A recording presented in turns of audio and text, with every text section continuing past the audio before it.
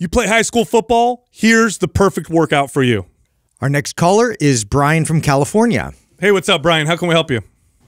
How's it going, guys? I am a 40-year-old strength and conditioning coach, football coach, and a high school teacher. And instead of asking a question for myself, I figured I'd ask you guys a question regarding my program. Currently, I am an on-the-field coach, but I'm transitioning to the strength and conditioning program. And because of the COVID year and the community that I work in, our players don't have the best weightlifting background. And so what I've tried to do is implement all of the principles that you guys have incorporated throughout your guys' programs and implement it into our strength and conditioning program. And I submitted my workout plan to you guys, and I wanted to see if you guys had any tweaks or suggestions on how we can actually improve or things that you think might be able to be added to it. Wait a second, you went 10-0 in the regular season? Yes, we went 10-0 in the regular season. Oh, shit. We're looking at your question right now. Do you mind if I read off some of the stuff that you wrote, just so the audience knows what you're talking about? Knock it out. Okay, so it says here that you're having the boys go to the gym, the weight room, 3 days a week. They do one priming exercise per zone, so that's three movements, one for the upper, middle part of the body, and then the lower body. Then after that, the boys go to the racks. There's 12 racks, 12 platforms. It's a nice school gym, by the way.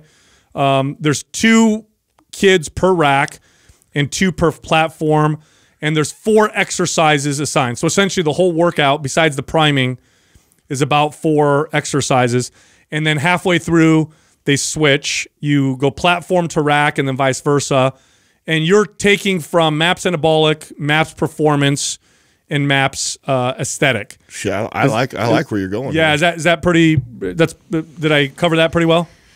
Yeah, you knocked it out pretty well. The only thing is there's actually 8 exercises. There's 4 in each location. So they'll go 4 in the rack and then half the period, and they'll switch to 4 on the platform. Okay. Now I'd love to hear what Justin, this is totally his wheelhouse, and his expertise is superior on this. So okay, so I'm trying to kind of rack my brain around what were your difficulties with your kids? Because I know for me, the biggest difficulty was establishing proper forms and mechanics, because I just felt like they didn't have any kind of there wasn't a whole lot of education provided previous to that in terms of, a backloaded squat, deadlifts, bench press. And so for me, I was scrambling to try and establish like proper form and really reduce it down to, the bare minimum in terms of what I had them focus on. So with that in mind, I've actually been doing quite a bit of this and thinking about how to construct a good off-season program and training. And one of the things, and I love how you're bringing up the priming zones and you're addressing that before we even get into the workouts, because I think that's essential. And a lot of coaches, just kind of breeze over a lot of like the actual quality of their movements and their capability of providing that kind of stability and structure with their joints.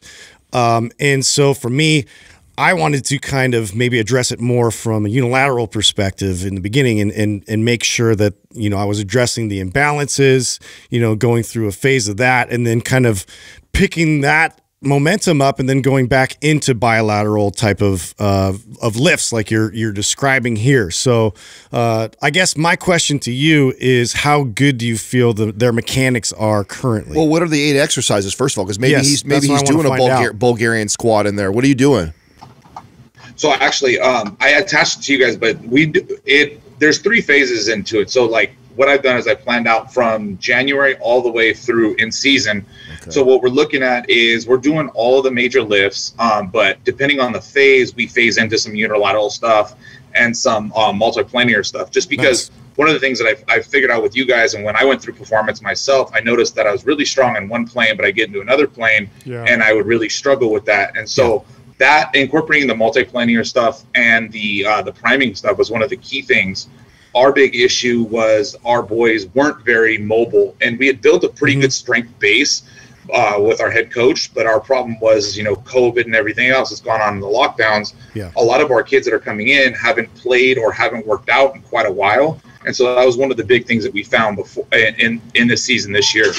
Yeah, no, that's good to know, because I'm glad you guys were able to establish good strength. I felt like we did a terrible job of that, and I kind of came in mid-go in terms of our off-season training. And so my big focus is to eliminate a lot of the cardiovascular endurance type training and just focus on the strength and get as far as we can, up leading into, Hell Week in a sense, because that's one of those, conditioning is sort of that button that coaches always want to hit, because it's difficult. It provides that mental discipline, and this is sort of what a lot of coaches tend to throttle down on, when what's going to provide longevity and performance on the field is the strength that we're going to be able to apply. So so if you don't mind, I'll kind of break down what I'm basically going to be doing with this team and see if it applies to your guys. But we're going to be focusing primarily on unilateral training. We're going to build that into like a 5x5 type of situation where we're working on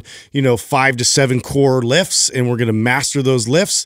We're going to kind of transition from that into more of a MAPS anabolic, where we're just focusing on building up that muscle and size, and add in a bit of hypertrophy, and I'm going to kind of drag that then into transition to more of a MAPS performance, where we're going to get into actually that multiplanar type of movement and strength, and then I'm going to string that out all the way up until then the very last peak is we're going to be in our conditioning phase, and we're going to be doing more speed, power, and skill training in conjunction with that. So one of the things that I want to make sure that I establish is the skill on the field, and so less on the conditioning, more on the quality of the movement. So explosive movement, running their passing trees, like having like each group.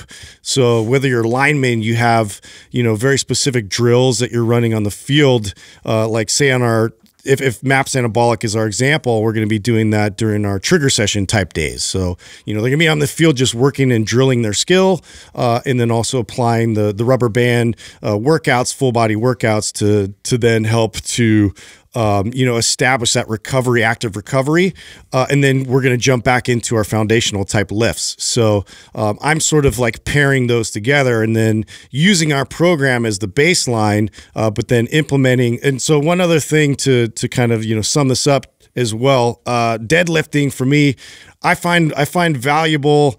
I find a lot of value in the trap bar deadlifts with this particular group, because it's less technical and it's less cues I have to make sure I establish ahead of time, but also the kids can just pick it up and really like build upon that foundational strength. And it's something like that risk versus reward thing. I'm always playing with that to see which one has the most value. And so like even power cleans is something I'm sort of subbing out for things like heavy kettlebell swings, and also like trap bar type of cleans. So just things to consider in terms of like where your athletes are at with their education, their background, their skill, and then what you can establish in that window leading back into the season. So Justin, I want to back you up to when you talked about. So let's look at this as at least a rough time frame. What are you talking about when you said unilateral training? Are you doing that for a couple weeks leading into MAPS anabolic? Are you doing that for 3 months? Like, how long are you focusing on unilateral before you move them into MAPS anabolic and then into performance? And how much of a time window does he need? Yeah, it's about a month and a half. We're focusing on unilateral training, and then leading into the 5x5, which we're going to run then for the next 2 months, leading into the MAPS anabolic, which then we're going to establish that and go through that entire progression, which then leads into MAPS performance. And so I might actually repeat 1 or 2 phases of, say, MAPS anabolic or MAPS performance, depending on, the timing of that leading into the end of the off season. So that's what I'm kind of constructing and drawing up currently. So essentially at least a month of unilateral type training. At least a month. Yeah. And 2, this is good because after season, the players are beat up. And if we just jump right into strength training and we're building upon you know, some of these dysfunctions, and we're not addressing them specifically. That's a good point. You know, that's something that is going to, you know, we're going to lead into bad patterns that we're going to deal with later on. So I want to really like hyper focus on those, and it's not as cool and sexy to get into that because the kids really want to just build muscle right now. And one thing I want to comment on, Brian, is especially when you're working with you know, high school kids, form is everything. So they may want to push themselves, add more weight. You see a slight breakdown in form, no, go lighter.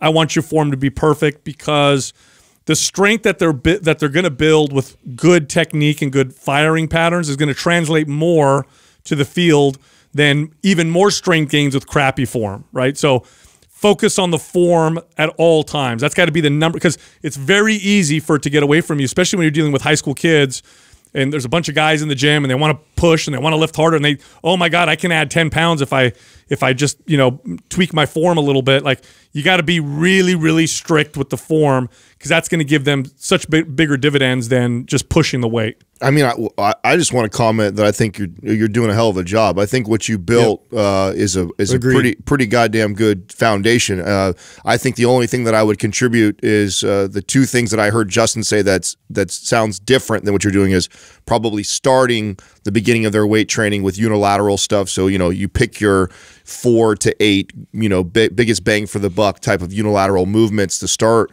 this with, and then incorporating some of the like on-field type of movements, like, you know, running their routes and stuff, that explosive training in there. Other than that, I really like the direction that you're going. Maybe just put a little bit of focus on unilateral to start it off, and I think what you're doing is a great job. Yeah. Brian, is it okay if you let us know what high school this is? Because I mean, 10-0, that's pretty phenomenal.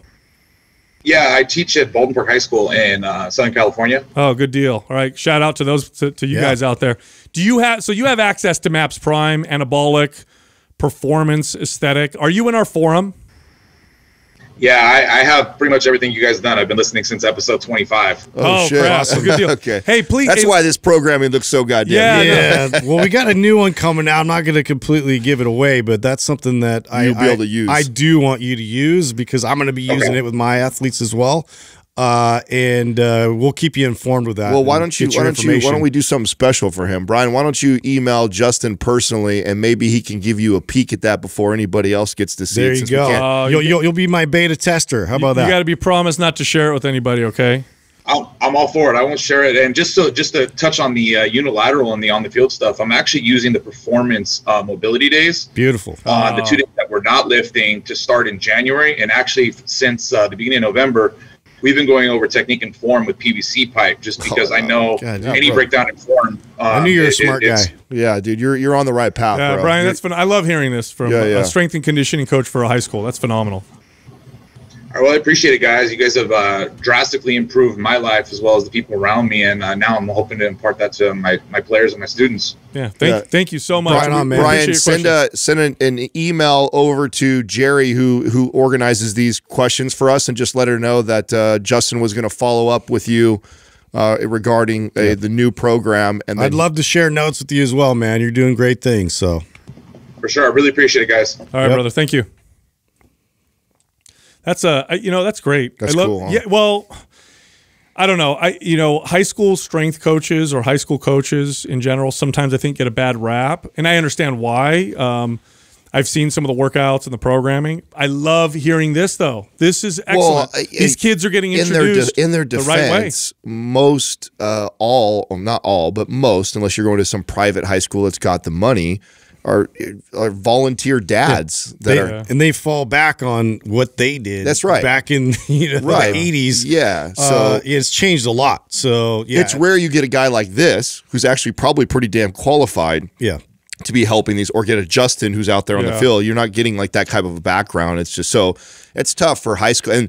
And you know what? You're laying the foundation for these kids. So you could argue that it's probably one of the most important time for them to get really good good advice from a coach or a trainer. So I think for the most part, and then after hearing what he just said right now, I mean, he's really addressing the main concern of the unilateral was, you're coming off this off season, you're not doing anything, you have all these bad patterns, you have bad movements. But I mean, if he's incorporating stuff from performance on mobility days, he's working with PVC pipes to get technique down. He's peering into, he's looking into all the dysfunction and addressing it right away. So that was my biggest concern, and that's why, I mentioned that it was really because it's a way to be able to see that, with a large group of kids pretty visibly. Yeah, and the challenge was training, especially boys in this age group. Their bodies all of a sudden have all this testosterone. They don't have years of wear and tear on their bodies. They recover very quickly. The strength gains you make when you're 16, 17, 18 happen anyway. Like, you take a 15-year-old and have him do nothing, and a year later he's way stronger. So you turbocharge that with resistance training. But the challenge is making sure to direct it in the right place and because I know, like I said, I've trained these kids, and it's really easy, even for an experienced trainer, to be like, oh, cool, we can add 10 pounds. Oh, cool, you can do it. Wow, you hit a new PR, and let the form go off by a couple degrees. Like, that's the challenge. The challenge is it's like growing a plant that's growing real fast. Let's make sure it grows straight before we allow it to just go crazy, because you're right, you're setting the foundation. This is what sets everything up in the future. Hey, if you enjoyed that clip, you can find the full episode here, or you can find other clips over here. And be sure to subscribe.